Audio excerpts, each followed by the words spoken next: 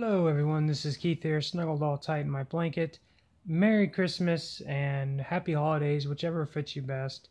Before I get the video started, I just want to give a shout out to my two Patreons, Kitty and Marcus. Thank you two very much for supporting me on Patreon. Even though it's only $1, it really does help. It really does encourage me to keep making these videos. So happy holidays everyone, Merry Christmas, and enjoy the video. Hey everyone, so this is Keith here. Today's video is going to be on something a little different. So for those of you who don't know, I actually have my own server that I host in my house. I built it myself. I took some parts that I had lying around, mainly in old Intel i3550, and I put a micro motherboard online, and I also bought a case that was recommended to me by EG, which is a cool programmer guy that I know. Check his video out here. He's a pretty cool guy, makes some pretty interesting videos on lots of stuff. I know right now he's focusing on like virtualization software. He's pretty interesting videos. Go ahead and check him out. But yeah, anyway, so I built my server and I put Ubuntu server on it. I'm mainly a Debian guy, but EG kind of convinced me to try out Ubuntu server, and I definitely was happy I did that because I really like Ubuntu server actually. But one thing about this server is that it runs my website, and on my website I also have a server section and where you can see that I run a ton of game servers, and one thing about a server is it needs to run all the time. You cannot have any like outage. You need that 99% uptime. So how do you deal with things like power outages? Well, to deal with something like a power outage, you would get a UPS, which is what you're seeing here. It's actually a thing kind of in the center there between my modem and router, or my modem and server, excuse me. And it's basically, the way I think of it is a big giant battery. Whenever a power outage happens, the battery in the UPS switches on and provides power to any electronics that are plugged into it. So yeah, this can help me guarantee 99% uptime with my server, and it's just really cool and dandy. And I've been using it for a while now, and it seems like a pretty good UPS. But one interesting thing about this is when I was digging through the box, just reading the manual and other things like that, and just getting some information about the UPS, how to properly take care of it to extend its lifetime, etc. I noticed it came with this USB cable for connecting it from the UPS to the actual machine, and I was really interested in what the purpose of this served. And when I read the manual for the UPS just described the cable as allowing your UPS to communicate with your computer, and I'm like, okay, the manual didn't really give too much description of how you would what software it used to do this. So I did some Googling, and I found out that CyberPower themselves actually provide software for this. So yeah, their software is called PowerPanel. This is the web page I found for it here. So this PowerPanel Business, which is kind of the higher end version of it, which offers things like a web UI and tons of other configuration options. And then we have PowerPanel Personal. PowerPanel Personal is going to be the one I'm going to be focusing on because it fits my application better. There's also Kiosk Commander, which is for kiosks and computers similar to that nature. So anyway, we're going to focus on PowerPanel Personal here, and the reason why I'm making a video on this is because this is on Linux. It has it for Windows, Mac, and Linux. And the Linux version, it actually runs in the command line, which I thought was really awesome. I love command line utilities. And I just really love clean, small, cool utilities like this. So yeah, not only does it actually run in the command line, but it's actually a daemon process.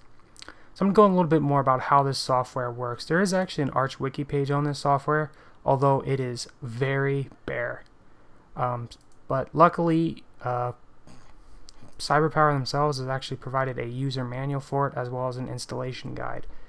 If you see here, under the page here for PowerPanel for Linux, under resources, this is actually how you download the software.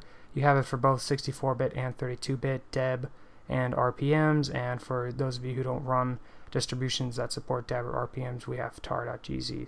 And if you run Arch, this software is available in the AUR.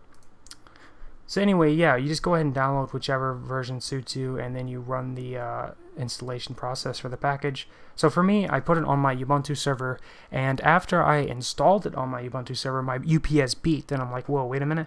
And that's because the end of the installation of the deb package, it actually starts the daemon, the actual daemon for establishing the connection between the UPS and the server. So all you got to do is just you take the USB cable included with your UPS if your UPS is capable of this feature, and it just plugs right into the UPS, and then the other plugs into your computer USB port.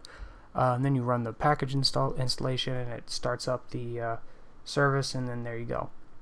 And if you know, and like I said, it has they actually provide a manual here which gives you some surprisingly in-depth information. Like it actually gives you specific use cases that you would need. Like for instance, it tells you how to configure creating actions for low battery and etc.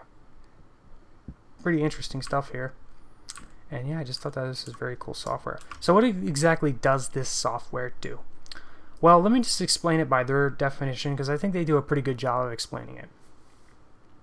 PowerPanel for Linux is a simple command line Linux daemon to control a UPS system attached to a Linux-based computer. It provides all the functionality of PowerPanel Personal Edition software, including automatic shutdown, UPS monitoring, alert notifications, and more. PowerPanel for Linux is compatible with all versions of Linux. So yeah, it's pretty cool. So what exactly does it do still? Well, like I said, it allows you, like it said here, it includes automatic shutdown.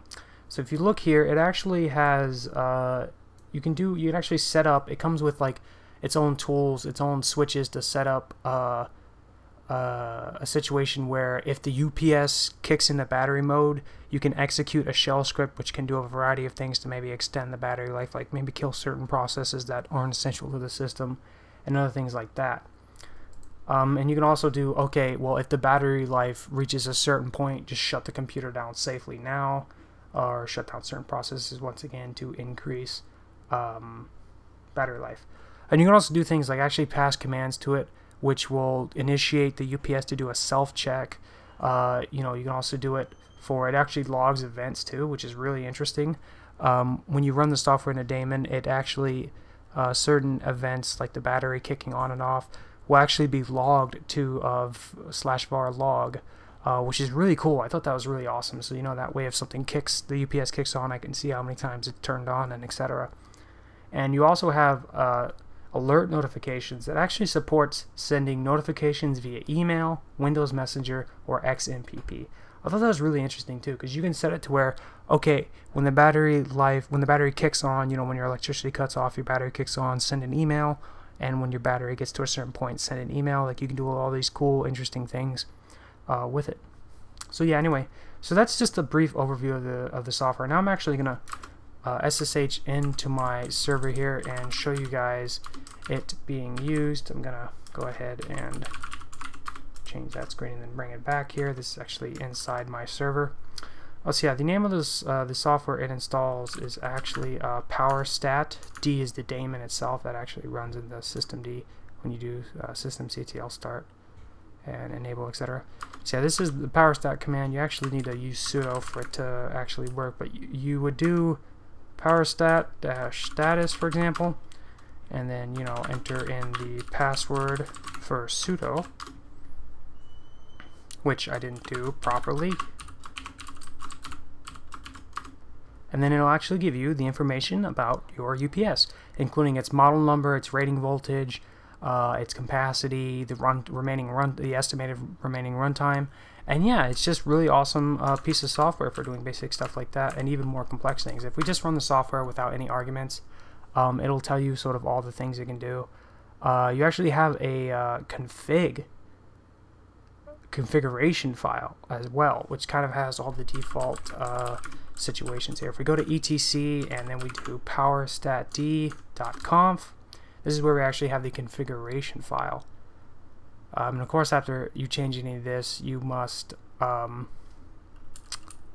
restart the daemon process, which is pretty easy. It actually tells you how to do that in the file, in this file itself. So yeah, it's pretty cool. You have a lot of options here that you can kind of toy around with. You know, you can set enable alarm. Do you want the UPS to alarm when, you know, the battery kicks on or the battery's low, etc. And you can actually set, okay, well, when the battery is low, set the threshold for what the low battery is, which I believe is right here. So 35% is when the battery reaches 35%, it would execute the PowerStatD low bat shell script, and you can actually see the shell script in etc. here, and then this is the commands it sends after it reaches that state. So you can do things like set up your email here, have it mail to your email, or stop processes. Really, you can modify this script to do whatever you want. And of course, there's another shell script for when the power fails, and then you also have the actual email script, which is the actual email itself that you want to send. You see here you have SMTP server that you can change here, and you can also change the subject, the from, the to, all that. So it's pretty interesting. And like I said, it actually logs to /var log, and then we have power stat d log, and it'll log, and it actually logs things in here, including when the UPS turns off, etc. So very interesting things you can do here. And like I said, from the command line you can run -test, for instance. Will actually verify that it will try the UPS to see if it actually works, verify that everything's working fine. You can mute it, set up temporarily mute alarm when alarm is on enabled status. So you have a lot of variety of actions you can do here. And yeah, this is just sort of me giving you a brief overview of some of the basic functionality of this software. I recommend, if you have a CyberPower UPS that is capable of this functionality, it has a USB port and it says that it's compatible with the software, I definitely recommend downloading it and giving it a shot, and setting it up for you. It's really interesting software, and it's really cool that CyberPower went out of their way to support Linux. This could be a great application I could see in a commercial environment, or even a home environment where you just want to be able to set up certain fail cases, in case like the UPS power goes out, etc. Just really interesting stuff here. And yeah, thank you for watching, guys. This has been Keith here, demonstrating CyberPower PowerPanel for Linux, the personal edition. If you guys, let me know if you guys really enjoy this video. Depending on how popular this video is, I may take a look at the business edition. Both editions are free, actually. Both the business and personal edition are free. The business edition includes additional things such as being able to can change configurations and stuff from a web UI, which is really interesting, but it kind of seemed like overkill for me. And yeah, thank you guys for watching. This has been Keith, signing off.